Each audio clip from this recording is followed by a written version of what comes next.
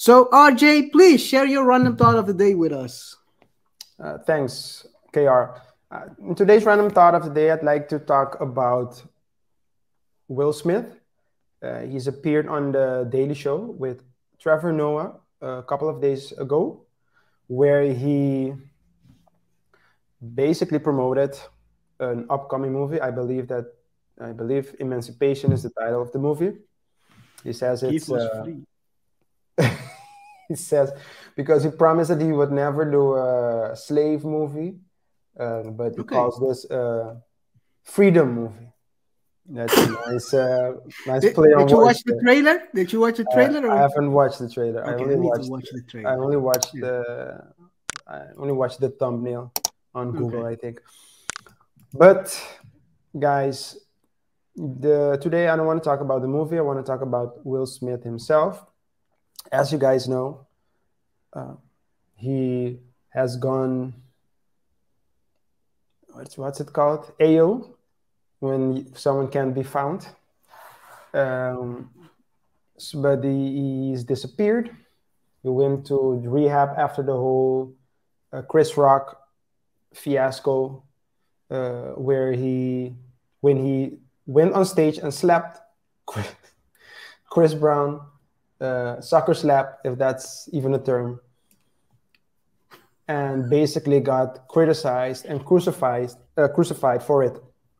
Of course, many people blamed Jada, including me, but at least not Jada, because it's not Jada's fault. Of course, it's at the end of the day, it's Will Smith. A lot of people were of the opinion that Jada's not the best influence on Will Smith. I tend to agree with that, and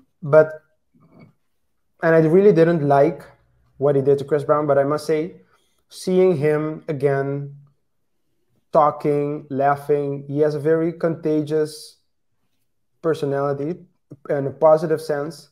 And I realized that I really like the guy, and I hope he's doing well. I just hope he's doing well. What I did notice, however, is that he hasn't disclosed why he did what he did. He claims that something happened or something was happening during those days that that had him feeling a certain kind of way. Of course, he didn't acknowledge the whole Jada being the influence narrative.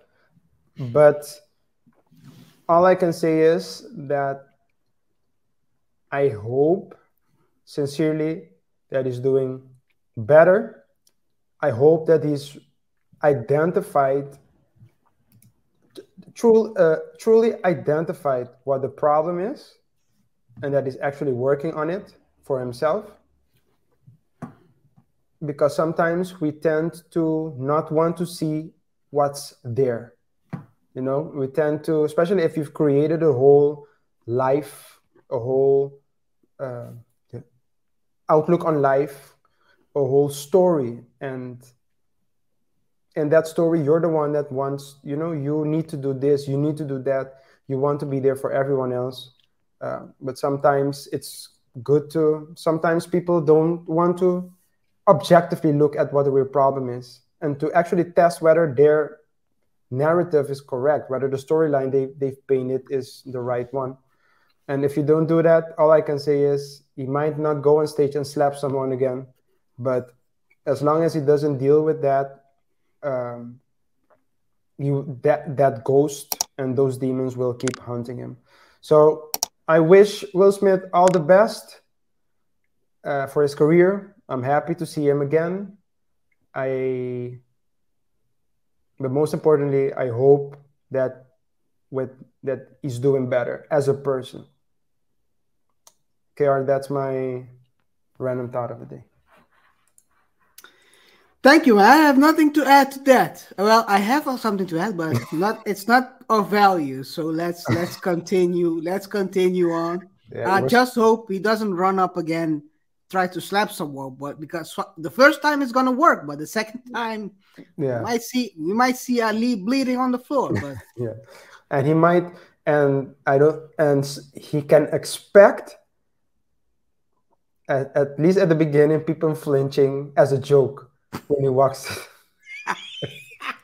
That's true. That's true. And That and is true. he needs to be aware of that. Yeah, yeah. Hey, man, this is what it is. We make choices in life. We have to deal with them and try to find our way out or think our way out of it.